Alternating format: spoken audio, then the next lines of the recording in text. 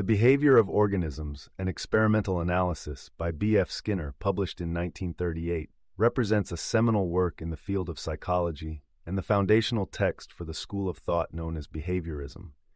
Skinner's work is primarily concerned with observable behavior, as opposed to internal psychological events, which he considered inaccessible to objective study.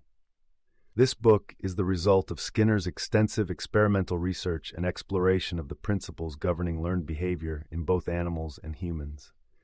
In this work, Skinner introduces the basic concepts and principles of operant conditioning, a form of psychological learning where an individual's behavior is modified by its consequences, specifically the presence or absence of reinforcement or punishment following the behavior.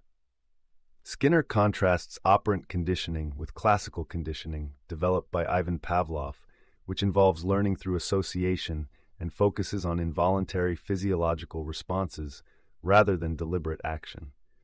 One of the book's core concepts is the operant, which refers to any behavior that operates on the environment to produce consequences. Operant behaviors can be modified by their effects, which increase or decrease the likelihood that these behaviors will occur in the future. This is dependent upon the reinforcement schedules provided, which can either be positive, adding a stimulus after a behavior, or negative, removing an adverse stimulus following a behavior. Punishment, in contrast, presents an outcome that decreases the likelihood of a behavior recurring. Skinner also explores the discriminative stimulus, which is a cue that indicates the potential for reinforcement to follow a behavior. Discriminative stimuli enable subjects to distinguish situations in which specific behaviors will be reinforced, essentially guiding when and where certain actions are more likely to occur. He discusses different reinforcement schedules, including continuous reinforcement, every occurrence of the operant behavior is reinforced, and partial reinforcement, only some instances of the operant behavior are reinforced. These schedules have significant effects on the rate and pattern of learning and response, with partial reinforcement leading to behaviors that are more resistant to extinction, the process where behaviors cease when reinforcement stops. Within partial reinforcement, Skinner further distinguishes between fixed and variable intervals and ratios that influence behavior in different ways. Skinner's experiments, primarily conducted with pigeons and rats, demonstrated the wide applicability of his principles across species. He outlines the construction and use of the operant conditioning chamber, commonly called a Skinner box, where an animal could make one or two responses that would be recorded while the behavior was shaped and maintained by carefully controlled consequences.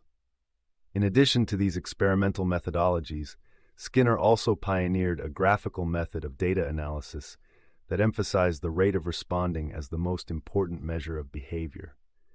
This method allowed clear and objective tracking of changes in behavioral patterns over time. Throughout the book, Skinner insists on the importance of an empirical approach to the study of behavior. He eschews speculative interpretations of behavior and mentalistic explanations that could not be objectively measured or verified. He firmly believed that behaviorism could advance the understanding of human and animal behavior, as well as contribute to the betterment of society through applications in areas such as education, psychotherapy, and the legal system. The behavior of organisms is divided into two major parts. The first part introduces the basic principles and concepts, while the second part provides detailed accounts of the experiments conducted by Skinner. These experiments vividly illustrate the new principles of behavior modification that he observed. Skinner details various experimental scenarios, including how animals adapt their behavior when presented with different reinforcement contingencies. For instance, he describes how an animal can learn to press a lever, an operant response, to obtain food, reinforcement, when hungry, a motivating operation, and that the exact pattern of lever pressing can be shaped and maintained by manipulating the schedule of reinforcement. In depth, Skinner evaluates the impact of the delay of reinforcement on learning, the establishment of discriminative control, signals that particular behavior will be reinforced, differentiation, learning to engage in a specific behavior under certain conditions but not others, and extinction.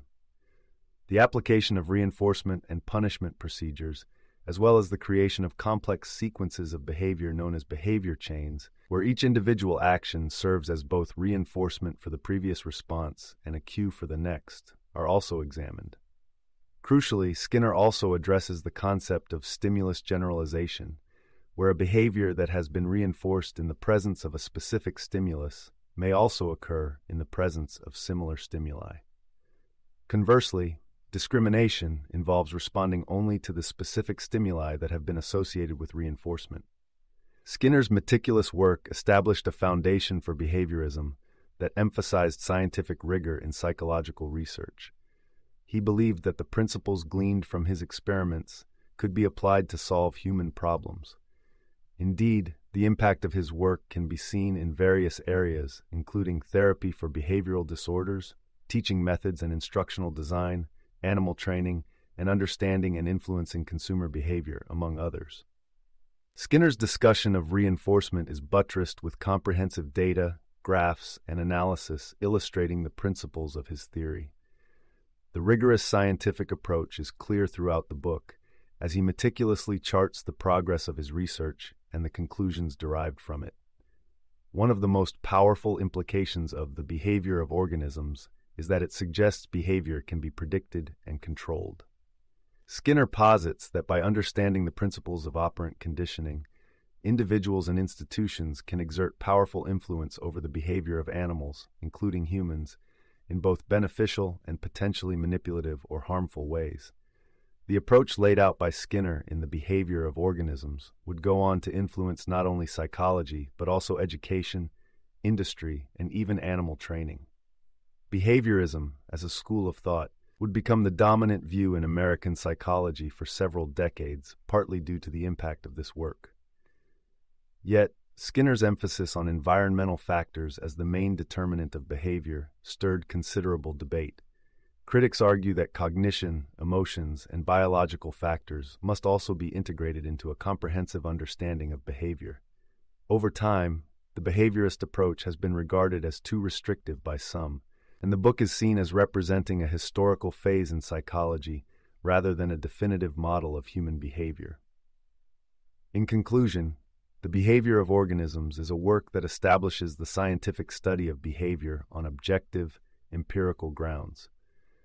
Skinner's innovative approach and his development of principles that explain the complexity of behavior through simple yet exhaustive experimentation mark this book as a milestone in the field of behavioral psychology. His work continues to be widely discussed, taught, applied, and critiqued in the continuing evolution of psychology, behavior analysis, and other related fields.